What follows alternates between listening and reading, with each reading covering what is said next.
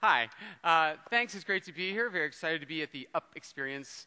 Last year I spoke at the rival conference, the Down Experience, and it was a real bummer. So my job with the New York Times is I'm the tech critic. So I review gadgets. The FedEx man comes and brings me the latest phones and computers and stuff, and I review them, write them up, and sadly send them back when I'm done. But it beats working, you know? So today, all I'm going to do is a show and tell, sort of a magic show of some of the coolest things. I bet some things you haven't heard of or seen. And they were quite serious about turning off the Wi-Fi. If you're on the Netgear network, none of the demos will work, and this will be the lamest act today. It'll be your fault. So could we go to my slide? When I do the... oh, great. Oh, okay. So the projector isn't going to work either. And what? You're sizing me? Ah! Okay, yeah, that's what the talk is called when I do it for corporate events. Today it's called Dave's Mobile Gadget Funhouse. So when we are talking to our grandchildren, I am absolutely convinced that we will talk like, when I was your age and we wanted to check our email, we used to have to drive around town looking for a coffee shop. We did. We had Wi-Fi bubbles, yay, 100 feet across. Yeah. What is this country's problem that we cannot have ubiquitous wireless? Thank you, I'm David Pogue. No. Honestly, we build buildings with running water and toilets and venting and electricity on every wall. Where's the internet? So right now, all we have is these incredibly lame half-finished solutions to get online wherever we are. And it's not just for laptops, all kinds of things, iPod touches and cameras and ebook readers, picture frames, game consoles. We all need wireless wherever we go. So the solutions are air cards. Oh, guess what? We have Craig, the amazing cameraman. No, we don't. Okay, can I just do this whole thing again? Are you Craig? Hey, David, come on out. All my things are tiny, so Craig's going to show you what I'm holding up. Not that this one's that important, but anyway, so for $60 a month, you can get one of these and plug it into your laptop, and it uses the cellular network to turn it to get you online wherever you are, but it only works on your laptop. Okay, stay there. So another alternative is to use tethering on a smartphone. If you have a fancy phone, this thing gets online and transmits the signal by Bluetooth to your laptop. Still expensive, still iffy, still slow. So I don't know if you've seen this, though. This is crazy. It's called the MiFi. You can get it from Verizon or Sprint. This is a personal, pocketable, portable, battery-powered Wi-Fi hotspot that you leave in your pocket or your purse. I am a Wi-Fi bubble right now. And if you're really nice, I'll let you see the password on the back. 5 of you can be online with me if you know the password on the back. Yeah, I'm not going to really show it to you because you'd bring down the whole thing. Thank you, Craig. Great job. And this would let all those gadgets in the car or whatever. And one time I was on this plane and we were stuck on the runway for 2 hours. We'd pulled away from the terminal, so there was no way there could be any Wi-Fi. And I'm working away with this thing in my pocket. And the guy next to me is getting increasingly agitated, like looking at my screen. He's not looking at what I'm doing. He's looking at the little Wi-Fi signal on my menu bar. And finally he's like, okay, how the hell are you doing that? It was like driving him crazy. I'm like, would you like the password, sir? So it's completely awesome. And it changes things really radically, because if you think about it, what is an iPod Touch except an iPhone minus AT&T, right? So imagine that what the iPod Touch can do is make free phone calls over Skype or Line 2, which I'll talk about in a minute, as long as it's in a Wi-Fi hotspot.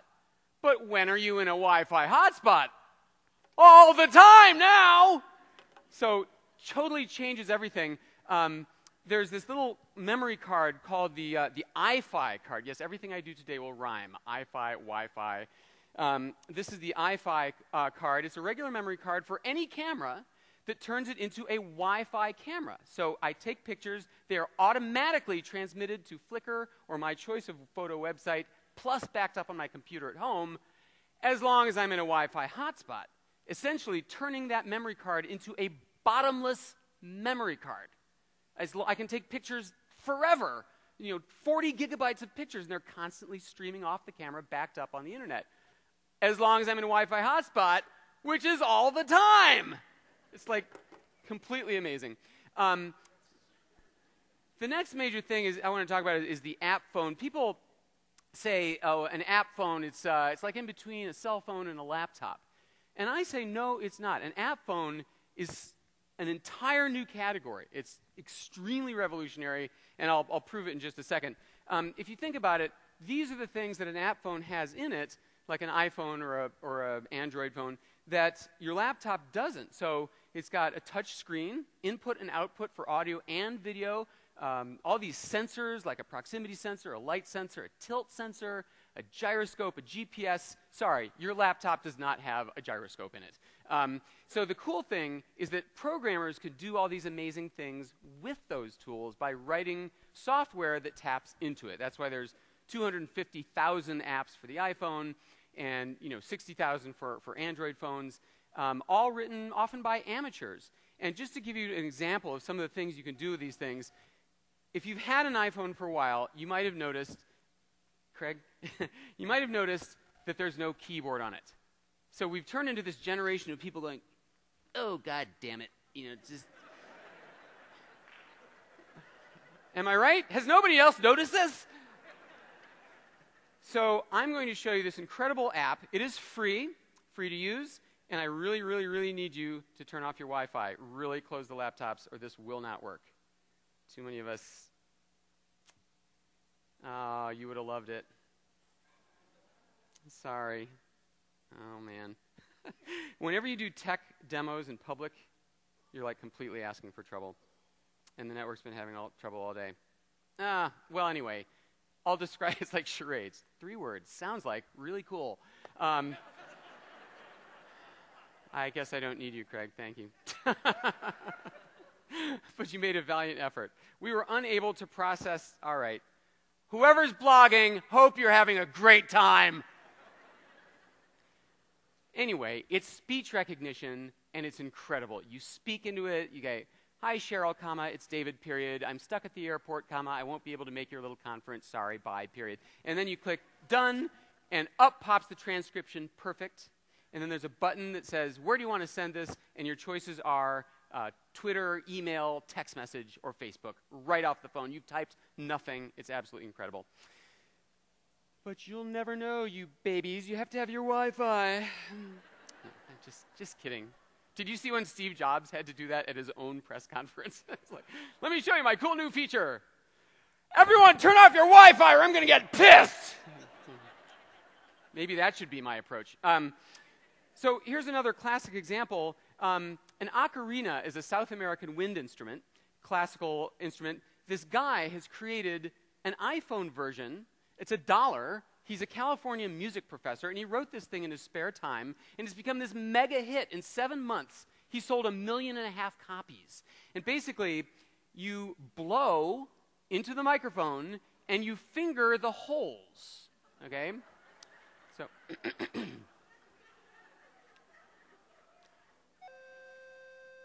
Whoops, sorry. So, no, let me do better than that.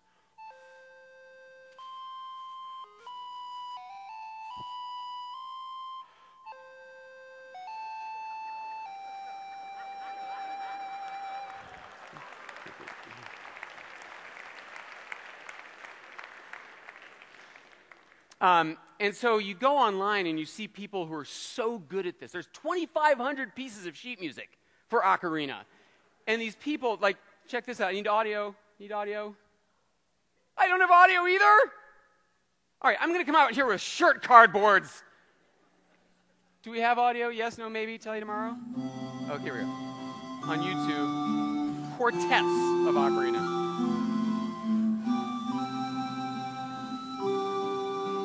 I don't know what this guy's...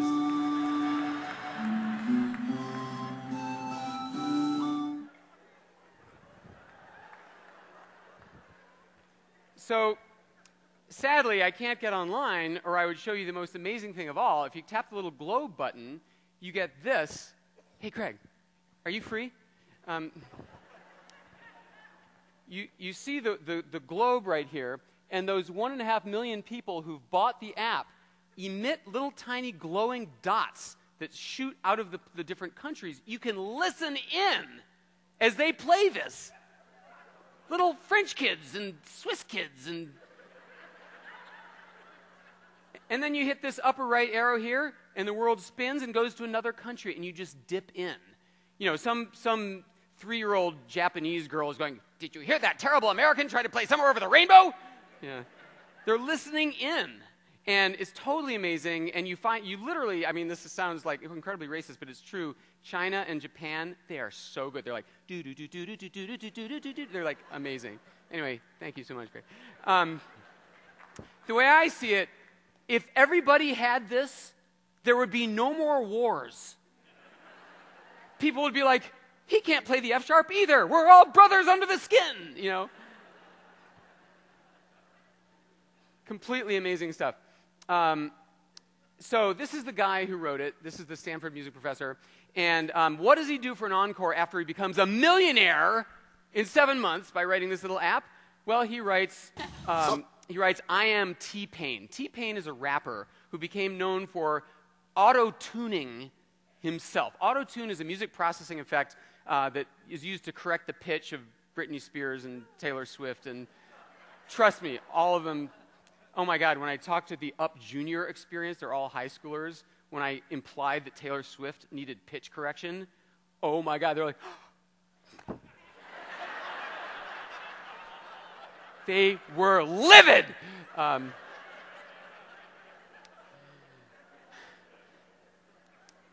It's true. I almost had the out experience. The really cool thing about auto-tune is if you crank it all the way, it turns every pitch, even when you're speaking, to one of the notes of the piano, right? You remember Cher? Do you believe in love after love? Remember that song? That's... All right, she did it better, but you... So, anyway, so this guy wrote an app for the iPhone that auto-tunes you. And you sing into it, and you listen to yourself auto-tune through the earbuds, and there's musical backgrounds you can sing with. So this is T-Pain on Jimmy Kimmel Live using his own app for comedic purposes. So, Mr. President, what would your health plan do for America? It provides health insurance to people who don't have it. Well, that sounds good, Mr. President, but tell you what, could sound a whole lot better. What do you think? Basically, we've got 80% agreement. We got 80% agreement. The 47 million Americans who don't have any health insurance at all. No health insurance at all. I'm not the first president to take up this cause, but I am determined to be the last. Determined to be the last. Doctors, patients, hospitals, wasting money, your money, healthcare, Medicare, pharmaceutical industry, diabetes, foot amputation. When are we going to say enough is enough? When enough is enough is enough. Thank you. God bless you, and may God bless the United States of America.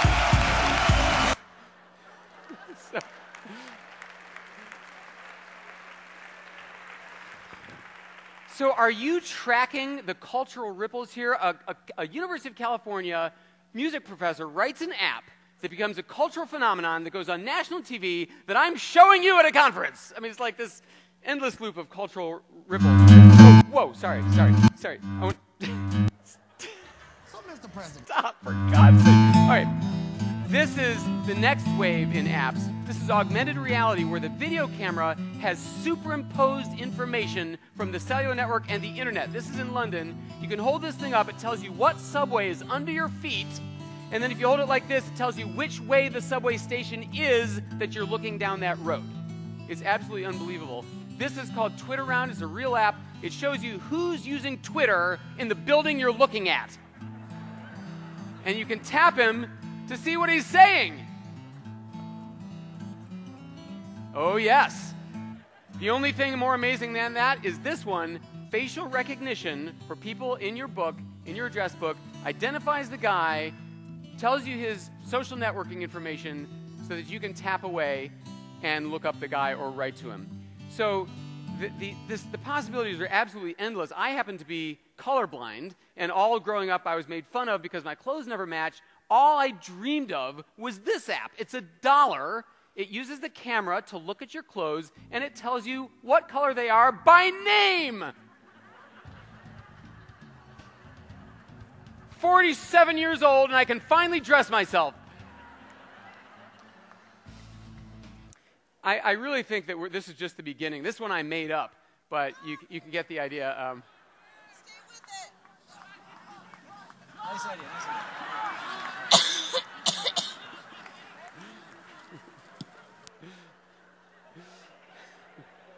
My son's such a good sport. So I'm talking about the iPhone a lot, but it's not just iPhone. It's the Android, it's the new Windows 7 phones, the Palm Pre, the BlackBerry. They all have app stores, and they're all going for the same idea to turn this into the new personal computer. The next I want to talk about cameras, because there's some really cool things going on.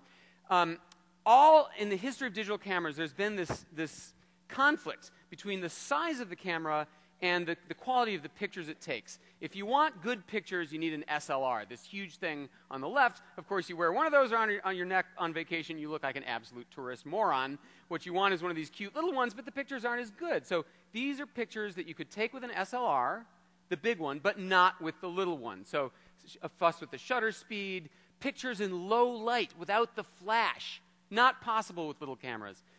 Look how the middle ground is in focus, but the background is blurred and the foreground is blurred. Not possible with little cameras. They keep everything in focus. So the problem is, how do we get the big quality pictures from the big cameras into a little camera? So first of all, you should know that what you think determines a camera's quality, which is how many megapixels it has, is complete bull. I blew this apart with a test in the New York Times 2 years ago. I printed the same photograph at 5, 8, and 13 megapixels, the same one, and I stopped 50 people in the public library and asked them to see if they could identify which was which. They could not. 49 of them guessed wrong. One person got it right, but I think she was just lucky. Anyway, what does matter in a camera is how big the light sensor is. It's this chip inside. On your little pocket cameras, it's half of this size. On the professional cameras that cost $5,000, they're these huge, full-size frame of film. On most SLRs for consumers, they're about this big. That is what makes a good picture. It makes all the difference. So how can we get a big sensor into a little camera? Well, last year, Olympus and Panasonic got together and said, hey, what if we got rid of the mirror mechanism that bounces the light from the lens up into your eye and instead gave you a little tiny TV screen to look into as the viewfinder? Then we can collapse the camera in 2 dimensions, have the same size sensor as the big thing, but be much smaller. And then Sony said, oh, we can do better than that. And they just came out with this. This is the smallest SLR in the world. It is, I mean, really, if you take the lens off, it's no bigger than a pocket camera, but look at the sensor. It's an SLR sensor. Yeah, you in the back, you might have to lean forward. Yeah. And it takes interchangeable lenses, and the pictures are just the same as you get from one of those big, huge black SLRs. Absolutely amazing. And then the little camera makers are working from the opposite direction. This is the Canon S90 or S95. Smile. So I just took this amazing, amazing picture of you in a situation that should have required a flash, and it's absolutely gorgeous because they quadrupled the standard little camera's chip size in there. And also the price. It's $400. But the pictures are totally amazing, and all these other companies are jumping on that bandwagon. There are also these other amazing camera types. People are saying, all right, we're done trying to make more megapixels, because we all now know that doesn't really matter. Why can't we make waterproof cameras? Or Casio makes one that takes 100 shots in a second. Like, so you get a choice when your kid hits the home run swing. You can pick this one or this one or this one. You can pick which one you want. And this one, this, believe it or not, is the world's very first 3D camera. So it has 2 lenses and no battery. No batteries in there.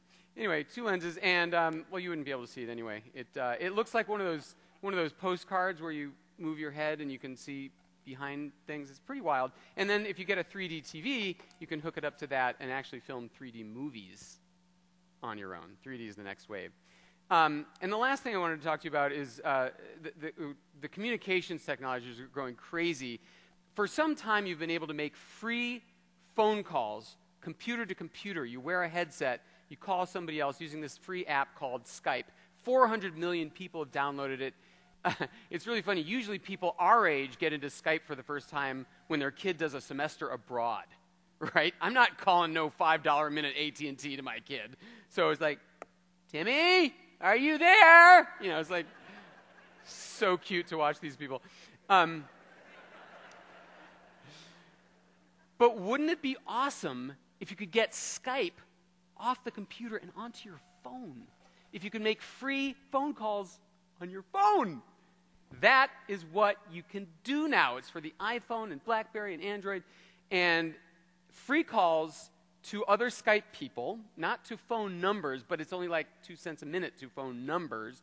But just look at here, AT&T's price for a phone call to China is $5 a minute. Skype from your phone, 2 cents. This one takes a little explanation, but this is even more mind-frying to me. For $10 a month, you can get an iPhone app called Line 2 that gives the phone a second phone number. You can use it as your business line or something. The beauty of this thing is that whenever you're in a Wi-Fi hotspot, all the calls are free. It automatically sends your call over the internet instead of over AT&T. You only use AT&T when you're outside, not in Wi-Fi. Or are you ever outside of And so, also unlimited texting. So what you do is you cancel your AT&T texting plan. That's $20 a month, unlimited. You cancel, you drop to the lowest number of minutes for AT&T, and you're saving like $40 or $60 a month on your iPhone plan. And you can make calls indoors where you don't have an AT&T cell signal, right? Because Wi-Fi is usually indoors and cellular is usually outdoors. It's completely game-changing. It explains, Skype and Line 2 explains why nobody gets landlines anymore. You show me one college kid who graduates and gets their first apartment and says, okay, let's call up, Ma Bell and get a landline. They think that's ridiculous. Nobody does that. There are no units or axes on this graph. I'm just trying to make a point.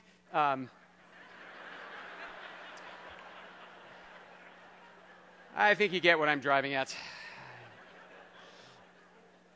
The last category is the field of entertainment, and the big hot thing these days is watching internet videos on your TV. This is the Apple TV. It's $100, and the idea here is you hook up this thing to your TV, and now you can rent TV episodes you missed for $1. I think it's a great concept. I mean, someday if the networks all jump on, thanks so much. Do you want it? Is it? I've got 3, so. Yeah, no, just kidding. If the networks will jump on, we could literally cancel our cable and buy the shows we want to watch a la carte. I mean, we'd save so much money and have so much flexibility. Google TV this week came out with their own version of it. I'm going to review that in the Times this week. So far, and they also show you YouTube and other videos from websites on your TV. So far, the public has never shown much of an appetite for sitting on their couch and watching YouTube on the TV, so I have my doubts about that. But the other really amazing thing is, if you're a Netflix member, right, you're paying $9 a month to get a DVD mailed to you, they have this new thing, well, new, 2 years old, called Watch Now. They have 12,000 movies, including a lot of good ones, that you can watch right now. What did I say?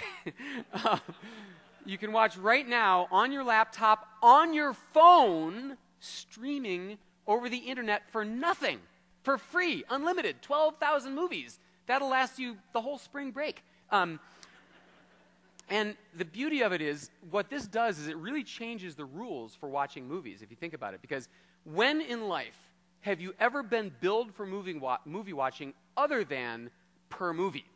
You buy a ticket to a movie theater, you rent a DVD, you rent a pay-per-view. You're always paying by the movie, right? Never have you been able to movie surf before. But with Watch Now, you're like, hey, honey, let's watch an action comedy.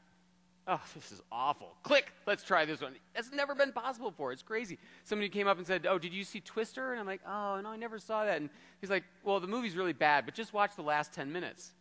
Okay. I can do that. I would love to show this to you, but you're all on Twitter or something. And then the other really wild thing is this thing. This thing is not brand new, but it still blows my mind. It's called the Sling Box. You connect it to your home entertainment theater system at home, right?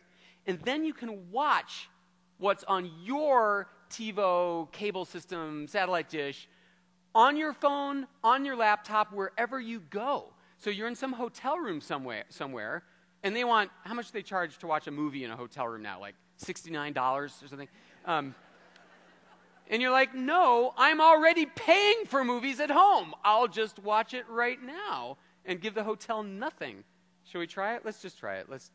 Okay, so this is it. This is the actual oh yeah, Conference title game is going to be hosted by okay, the so division I'm champion actually with the best watching. conference record, Look, I can and change the revenue channel. Will be shared equally among all member if that's schools. the channel button, it's not my What do you think of the remote. way So the I don't Pac-10 know. has aligned?